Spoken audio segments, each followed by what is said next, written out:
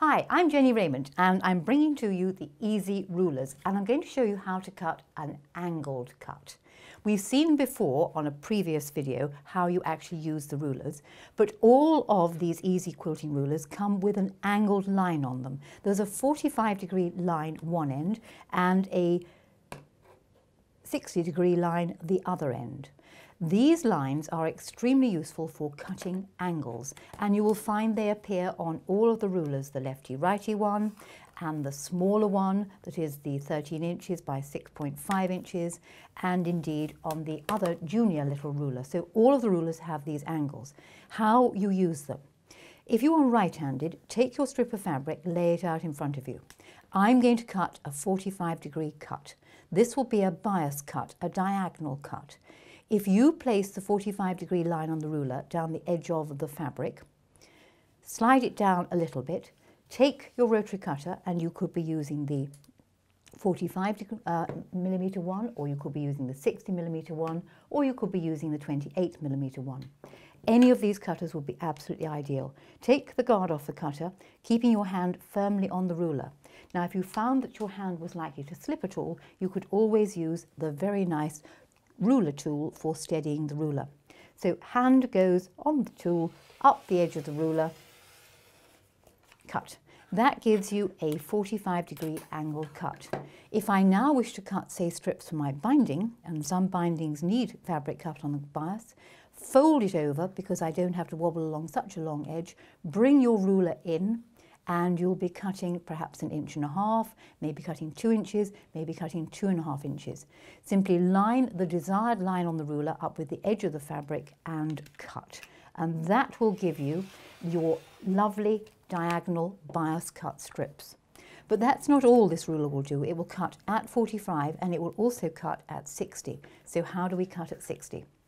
For cutting at 60, again, take the fabric, open it out. It's by far and away the easiest way to do it. If you cut it with the fabric folded in half, you'll end up with a strange V shape. Look at the 60-degree line on the ruler. Place the 60-degree line on the ruler down the diagonal, and you can see how the angle of cut has changed quite dramatically. Take your ruler, cutter, slide up the edge, and that is a 60-degree cut. This again, if you fold the fabric in half, you can very easily cut off a strip. Perhaps you're wanting to cut diamonds, so let me show how you can cut diamonds from this strip. So if you turn the ruler around, I'm going to cut a 3-inch strip. So there's my 3-inch strip. Cut up the edge there.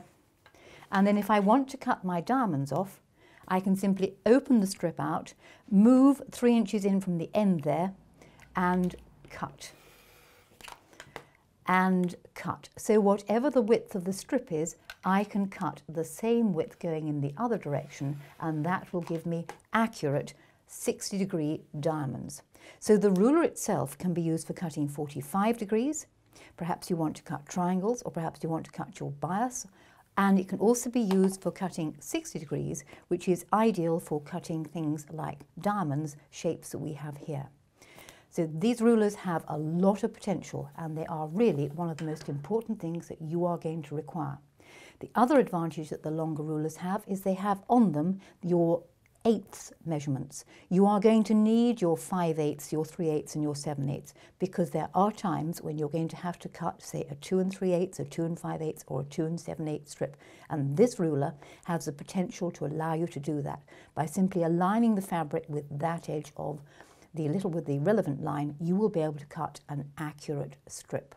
So EZ Quilting rulers can be used for cutting angles as well.